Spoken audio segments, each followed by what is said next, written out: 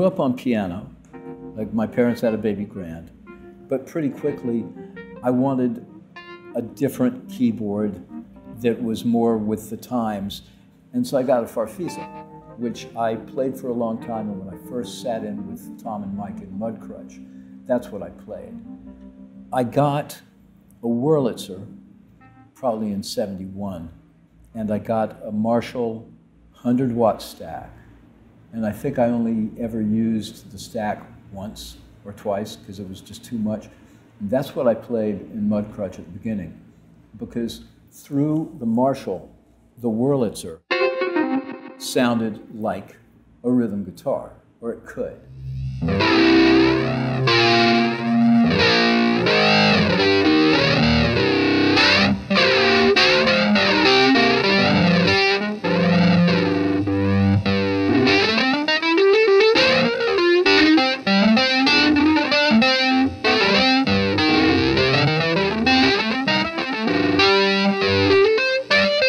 I did a record with Ryan Adams a few years ago, and it was just called Ryan Adams, of all things.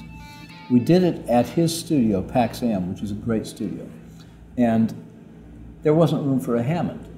So I brought my Vox Continental, and I brought a little battery-powered Casio, and Ryan said, try this.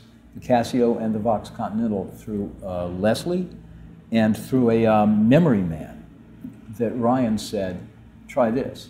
And then he gave me the Memory Man. And I'd been using his Electric Mistress on the track at the same time. So I just started getting a few effects like that.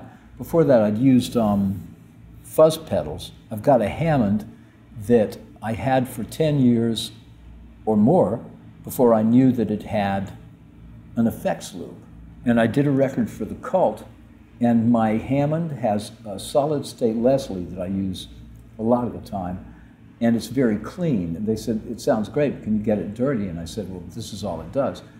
And they said, well, you have an effects loop. And I'm like, you're kidding. And they said, and we have a fuzz pedal.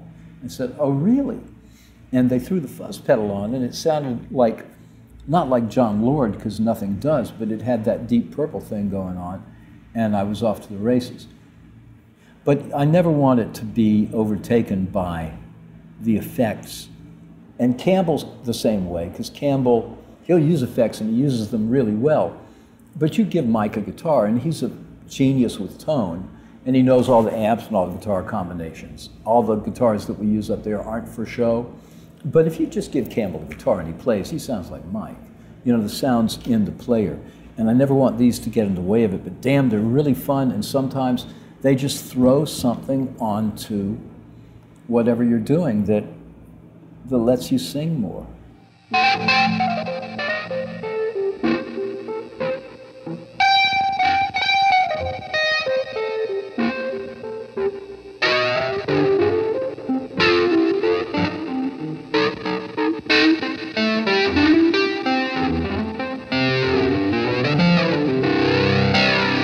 Synthesizers I have never liked.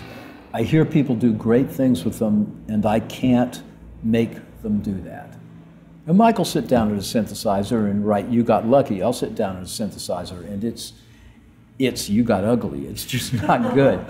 I don't understand synthesizers, and I don't have a lot of fun or patience going, here's how I get a sound. There's so much you can do with the piano that I haven't even scratched the surface. There's so much you can do with drawbars that I haven't even scratched the surface. And once you get into these things, and I know that, you know, Brian Eno, Patrick Leonard, all these cats, they all know how and get a pleasure from sculpting sounds and going, oh, you can do this. And I look into it and my brain freezes. It does not intrigue me at all. But if you listen to Booker, you listen to Matthew Fisher on Whiter Shade of Pale, you listen to that kind of stuff, then there's a timelessness to a Hammond.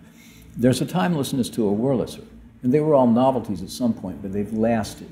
And generally, a synth sound will define a decade, or will be defined by a decade. You look at that English thing that came along that had this certain kind of sound, or the, you know, do you think I'm sexy kind of thing. It's all like locked into an era, and it evokes an era.